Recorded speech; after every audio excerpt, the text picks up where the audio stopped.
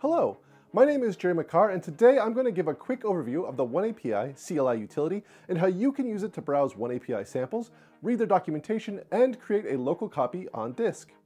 The OneAPI CLI utility is installed with the Intel OneAPI-based toolkit, as well as the IoT and HPC toolkits.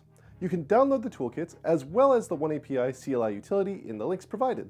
The OneAPI CLI utility is available as an open source project on GitHub. First, you'll want to run the Intel OneAPI command prompt from the Start menu. This will automatically configure the OneAPI developer environment for you. You can then launch the OneAPI CLI utility by running OneAPI-CLI. Note that if you're behind a proxy, you'll want to make sure your command terminal is able to download content from the internet. The OneAPI CLI utility is a menu-driven application. The first menu options we're presented with are to create a project, view OneAPI Docs in a browser, and quit. Let's take a look at some samples with the goal of creating a project. You can press 1 or use the arrow keys to highlight your choice and press Enter to select it. Navigate the tree and choose the option that works for you. I'm going to choose CPP. As I mentioned, I'm performing these steps on Windows. If you have a Linux system, you might see a different set of samples than the ones shown here. We are presented with a tree view of available samples.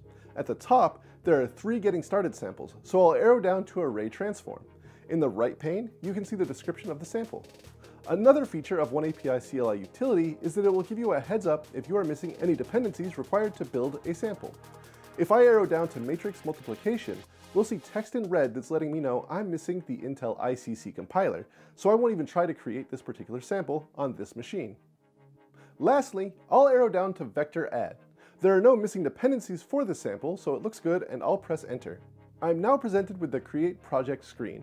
I'm being prompted for a directory to contain my projects and the name of the directory where I'd like to copy the sample. I'll choose C, temp, and press Enter twice.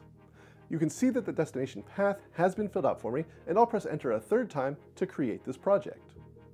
I'm now given 2 choices. I can quit to go back to the command prompt and start working on this project, or I can view the README file and then quit.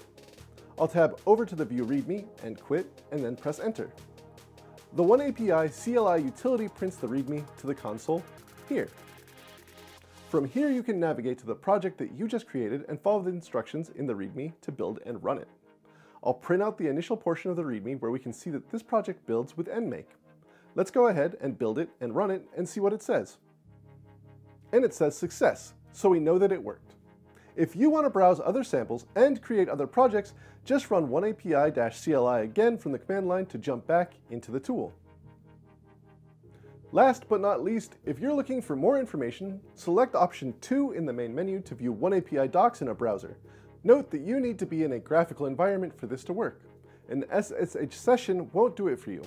Selecting this option pulls up the OneAPI landing page where you can find additional toolkits and documentation on the entire range of OneAPI tools. So that's browsing samples and creating projects with the OneAPI CLI utility.